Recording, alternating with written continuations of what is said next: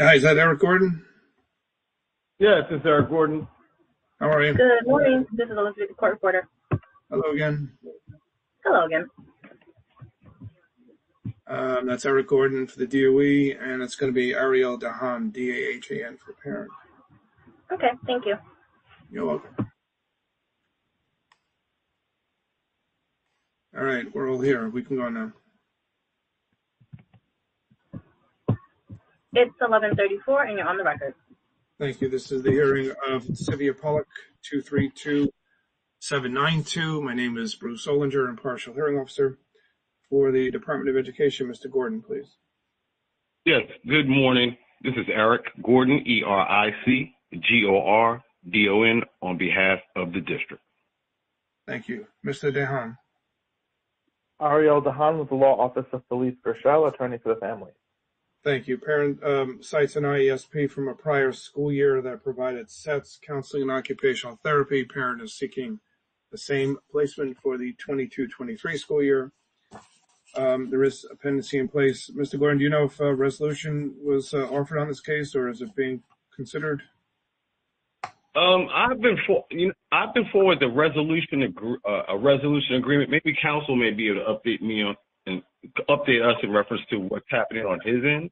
But I actually see the resolution agreement. It went in. Okay.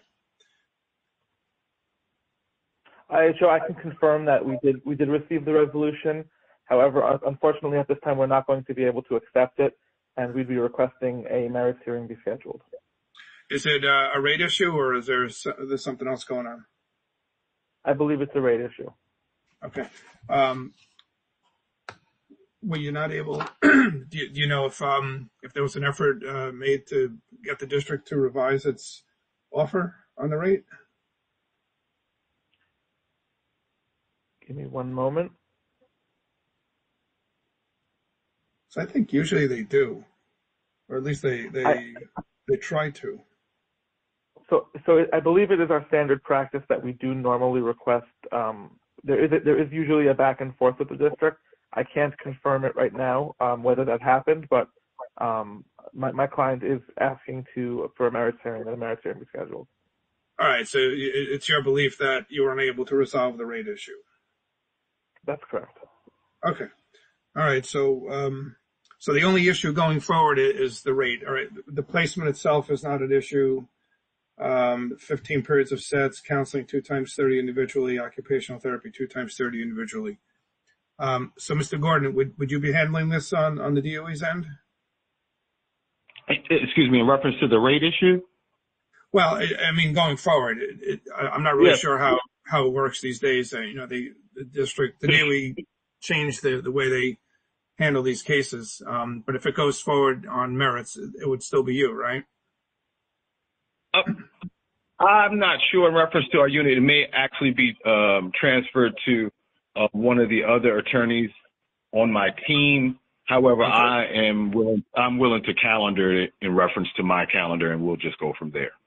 Okay.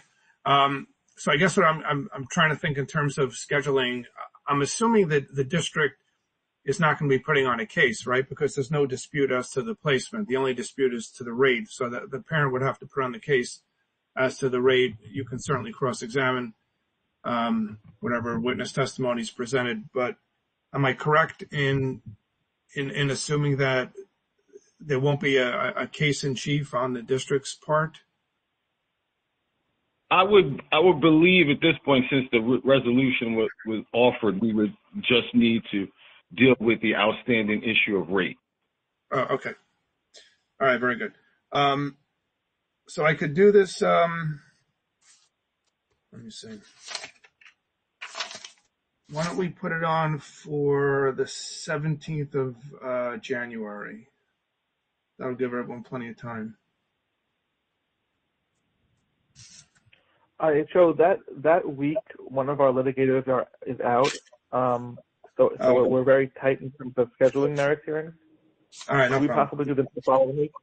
Yeah, of course. Let me see. I have some stuff going on the following week.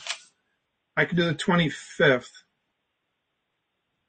January 25th. Okay. You want to say 1:30?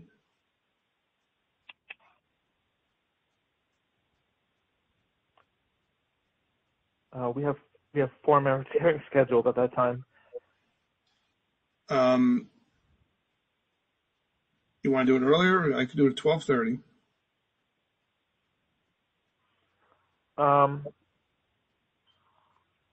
Could we do a different date? Would that be possible, or like early in the morning? Yeah, the mornings are tough. I could do the 26th in the afternoon. That works. Mr. Gordon? That's not going to work. That day's not going to work for me. All right. Let's say, how about January 30th? That's fine for us too. Time?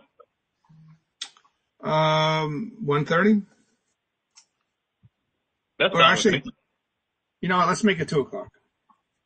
January 30th at 2? Yeah. Yes, sir. Mr. Dahan, all right? That works. IHL, will you be accepting affidavits in lieu of direct testimony? Affidavits are fine. So a couple of things. Have the affidavit to the district a couple of days in advance, so we don't have to, waste time with reading the testimony on the day of. And then for the district, please let the parent know if you'll need any of the witness who appear by affidavit to be present for cross-examination. And this way we don't need the witnesses unless there's going to be cross-examination. But obviously, if the district wants to cross-examine, then you can do affidavits, Mr. Dahan, but you'll have to have the witnesses available. That's fine. Yes, Your Honor. I would just note that since it is likely to be a hearing in reference to this sort of issue, we're probably going to request the live witnesses be available for cross-examination. Okay, that's fine. So you'll have the witnesses in standby. That's fine. Just make sure you have disclosure to me and to each other no later than January 23rd. That's 5 business days. I don't think there's any holidays in between. So January 23rd or sooner, so we don't have any issues with that. All right, and then let's just address the compliance date so it gets us to the date. I respectfully request the compliance date. I know there's no harm to the parent or child. And Mr. Gordon, you'll join?